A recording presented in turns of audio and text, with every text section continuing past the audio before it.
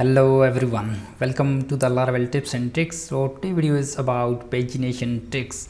So we are going to discuss the Laravel 9 pagination features, and then we are going to display the pagination like this, like we are doing in the data table. So we are receiving the entries like we have one, and then here we are showing that how many entries exist on this same page, and then we are going to display the total entries, and then we are displaying the previous next button.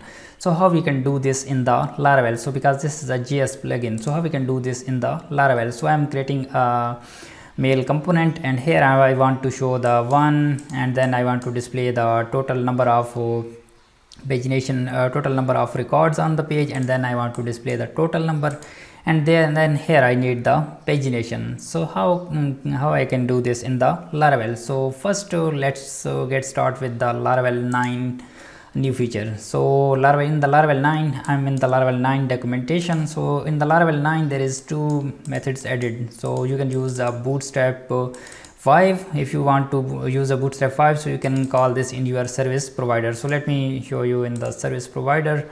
So this exists in the provider app service provider. So here in the boot method you can use this these methods. So there are methods available, so you can use this Bootstrap, and then Bootstrap 5, 4, 3, and these methods are available.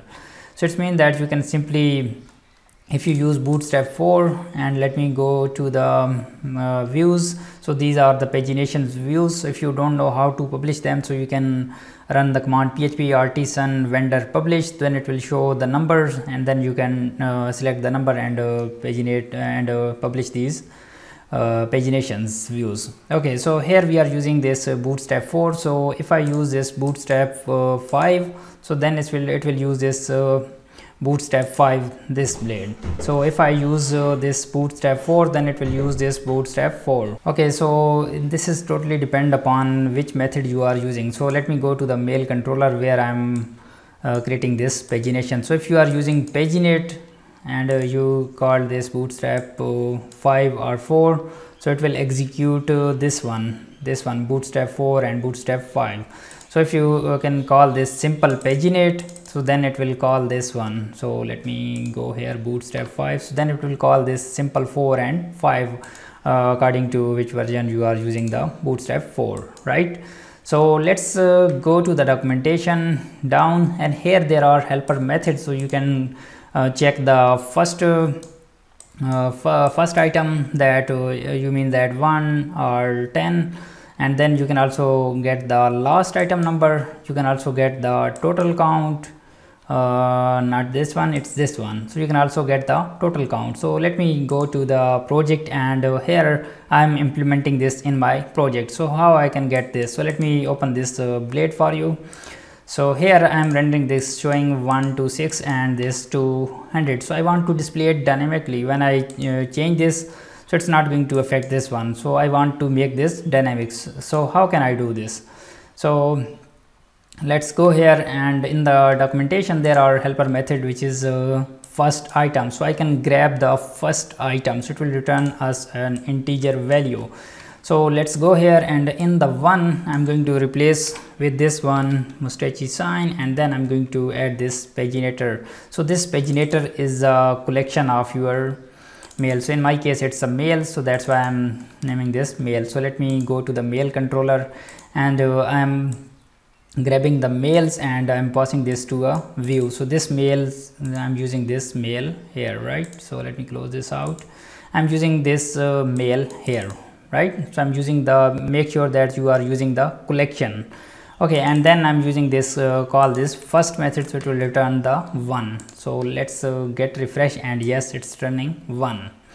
So now I want to get the total entries on the page 3, 4, 6, 3, 4, 5. There are 5 entries. So I want to display the entries calculate dynamically. Okay, so here I want to display the dynamics. So how can I do this? So let's go here in the documentation. There is a last item, right? So you can go here, and here you can get this in the 6.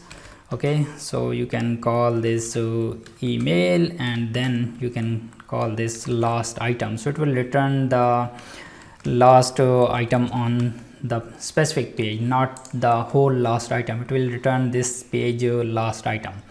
Okay, give it a refresh and it says that model lost item. Okay, let me go back and check that why it's oh, I forgot to add this mails. I added this mail, so remember you need to pass the collection.